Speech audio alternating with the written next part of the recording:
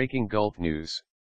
Abu Dhabi, Kuwaiti Khalid Fahad Al Ajmi, 46, has been cleared of all charges, including collaborating with members of the Islah group, belonging to the Muslim Brotherhood and helping them to set up a television channel.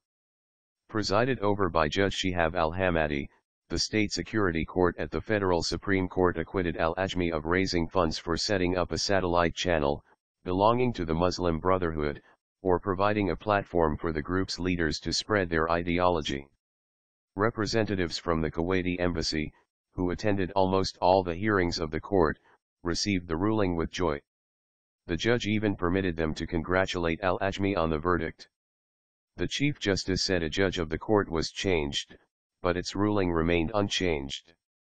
Lawyer Abdul Qadir al-Haythami told the court in a previous hearing, he was apprehended illegally, without any evidence and without thorough investigations. This nullifies these procedures.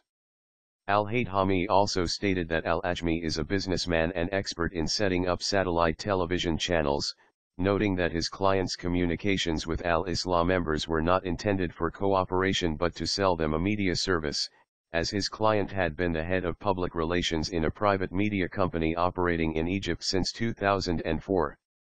Al-Haythami added that his client had no history in politics or connection to the Muslim Brotherhood in the UAE or in his home country. He reiterated Al Ajmi's lack of intention to cooperate with the prohibited Al-Islah group.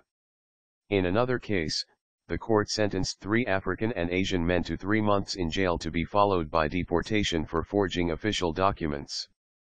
The court also adjourned a case in which Essam Al-Aryan, an Egypt Muslim Brotherhood leader, is accused of insulting UAE leaders, to November 9.